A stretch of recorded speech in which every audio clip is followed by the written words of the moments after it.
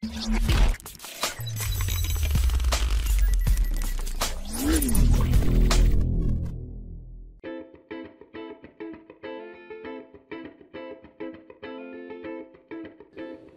the topic for today is seed germination. Well, so at first we have to know what is seed germination. So, the development of a seedling from a seed is called seed germination. And seed germination is two types. Number one, hypogeal germination, and number two, apigeal germination. So, we have to know what is apigeal germination and we have to know what is hypogeal germination. Actually, the germination in which the epicotyle grows rapidly and as a result the plumule comes out of the soil leaving the cotyledon underground is called hypogeal germination.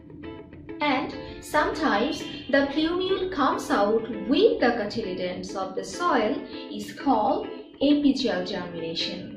Actually, for your better understanding, then I wrote here actually to make remember about hypogeal and apigeal germination, like api means above and hypo means below and geal means geo, that means soil. So you can understand or you can remember very easily that apigeal means above the soil and hypogeal means below the soil.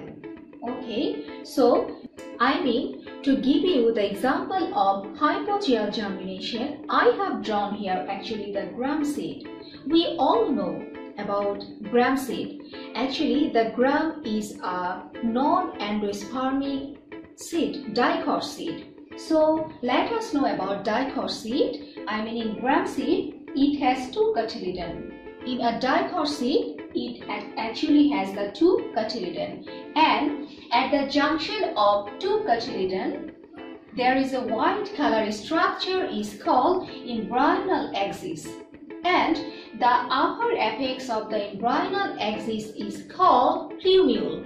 That the words actually are used in the definition of hypogeal and apigeal germination. Again, I am saying that in a gram seed, it has two cotyledons, and I mean at the junction of two cotyledons, there is a white color structure is called embryonal axis, and the upper apex of the embryonal axis is called plumule, and the part of embryonal axis of the soil, okay, I mean above the nodal zone is called epicotyle, and the part of embryonal axis below the nodal zone is called hypocotyle. So now see, I have already drawn here two figures, one for hypogeal germination and another for apigeal germination. You see, as I said, the hypogeal germination, the plumule comes out of the soil. So see, the plumule comes out of the soil, leaving the cotyledon below the soil or underground is called the hypogeal germination. For an example, gram seed.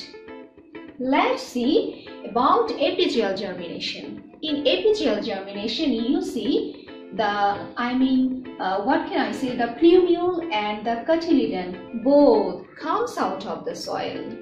Okay, so it is called actually apigeal germination. And maybe you are seeing here the seed coat. In labeling that seed coat, I mean when the seed is protected with the outer covering is called the seed coat. So that is actually about seed germination. So I think you all understand, or again we can go to the summary. I mean the development of a seedling from a seed is called germination, and germination is two types. One is hypogeal germination and another is apigeal germination. Hypogeal germination, when the plumule comes out of the soil, leaving the cotyledon below the soil is called hypogeal, and when the plumule and cotyledon both comes out of the soil is called apigeal germination.